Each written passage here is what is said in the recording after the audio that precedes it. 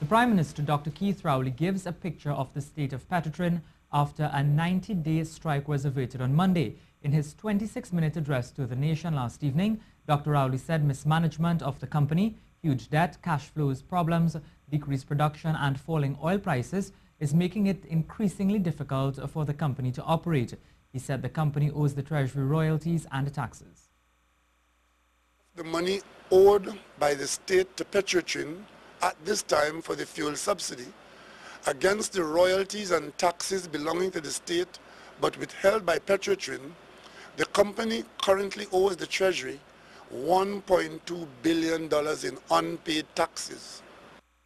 With a downgrade from BA1 to BA3 downgrade from Moody's, despite an affirmation from Standard & Poor's of a BB rating, Petrotrin could still suffer a 2-notch downgrade if the company's liquidity is weakened or if government support had fallen from very high to high.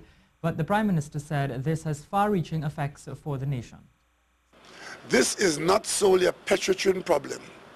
It is also a situation which is ever present in all discussions of the national borrowings and debt servicing, and the downgrade could easily stretch beyond Petrotrin onto the operations of the Ministry of Finance. Petrotrin has a debt of $13 billion. Looking ahead, government has given the oil company a number of directives. It is estimated that this interim increase of 5% will immediately increase Petrotrin's wage bill by $81 million per year, and the back pay liability arising from the interim offer would be in excess of $300 million. In order not to unduly burden the National Treasury, the company has been directed by the government that it must take firm and immediate steps to reduce its annual operational expenditure in order to meet the increased wage costs of $81 million per year.